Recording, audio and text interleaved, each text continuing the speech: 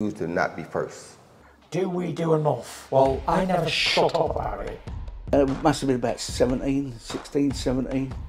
We nicked their guilt rings. Right, the bouncer's guilt ring. This is no good for me. That's the reality. If you want the honest truth, and I see it every day.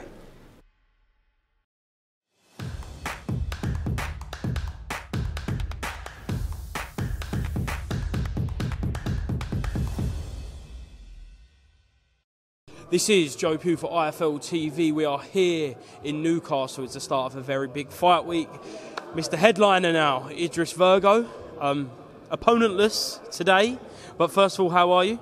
I'm doing great, man. I just can't believe it's fight week, and in 3 days I'm going to war with Sleepy Aaron, and he hasn't turned up, so I'm quite disappointed. I'm really disappointed with that.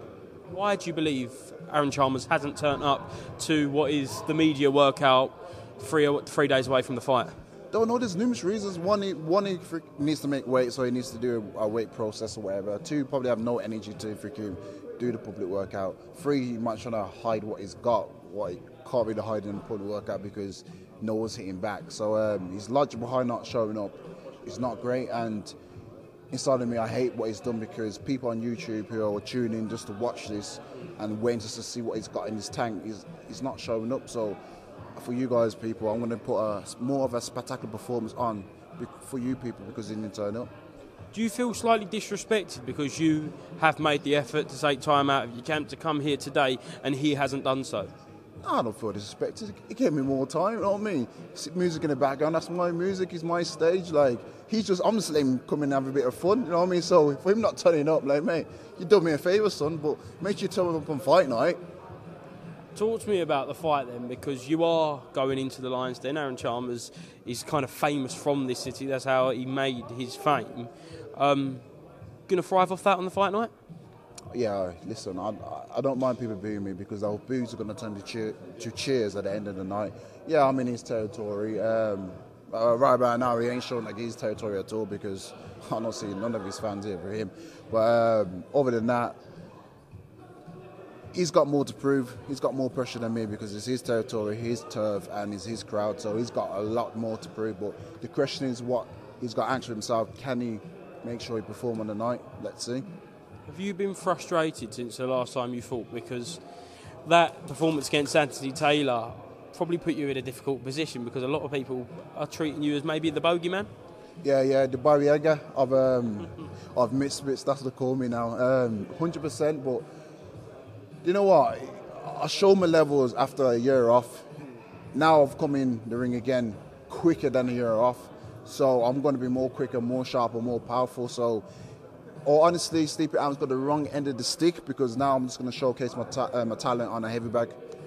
This has been called the Fighters Fight, and we've seen rumours of a potential pros tournament in Misfits. Is that something that you're looking towards if that were to happen? I don't know. I wouldn't be finding more digital influencers, hence why what Tommy Fury is doing.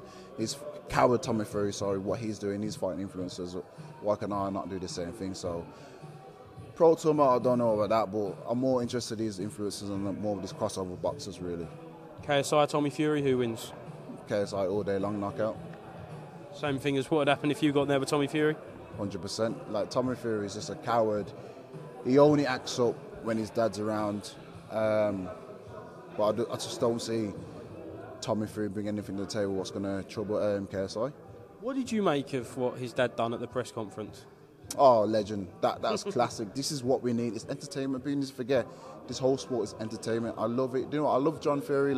Hence why me and Tommy got in that scuffle because I went to give respect to John Fury because when I sparred with the Sundras, that's how I met John Fury. And the only reason Tommy Fury is where he is because of me, because his dad asked about Love Island and his son did Love Island. So, Tommy, you owe me some money. After that scuffle, ringside, what was your feelings towards that? And just in hindsight, what did you make of that whole situation? Pointless. It didn't need to happen. I was just about to walk away, and then he gave the big talk like he was a big man. So I had to step back to him, and that's when it all started. Just a couple more. Recently, you've been calling out a lot of people all over the kind of crossover business and traditional boxers, Floyd Mayweather, Froch. Don't talk about Carl Froch. Carl Froch is a coward as well, man. What is your problem with Carl Froch? Like, because he's a coward. He's a coward. Like, the thing is, it's weird because he calls Jake Paul out, but then when a legit boxer like myself, who's got skills and talent, unbelievable freaking looks, he doesn't want to react to it except for sliding him in DMs, but he doesn't want to make it public. So it's a bit weird. He's a coward. He's a coward. He only wants to strive at the weak. You know what I mean? Yeah, I'm calling Carl Froch out, and he needs to see all these interviews and freaking see what he's saying, because we could fight next. It would have been great to get him on October the 14th, but he's a coward, so that ain't gonna happen. if you had one message for Carl Froch, what would it be? Carl Froch, you coward. Face your fears and sign a contract to fight me. That's all you got to do is face your fears. Forget about the clout. Forget about the money, what you're getting. I'm calling you out. I'm calling you a coward. I'm calling you a pussy.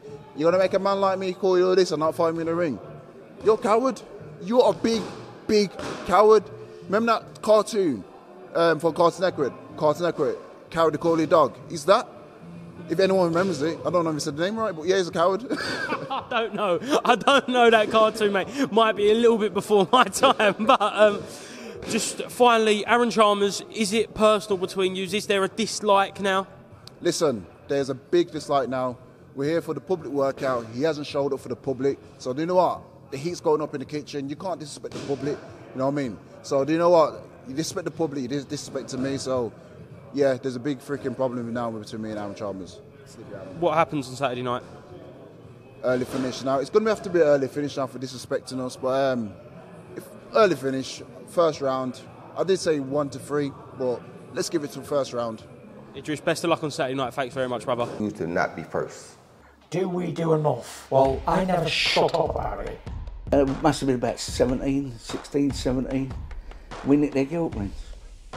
Right, the bouncer's guilt rings. This is no good for me. That's the reality. If you want the honest truth, and I see it every day,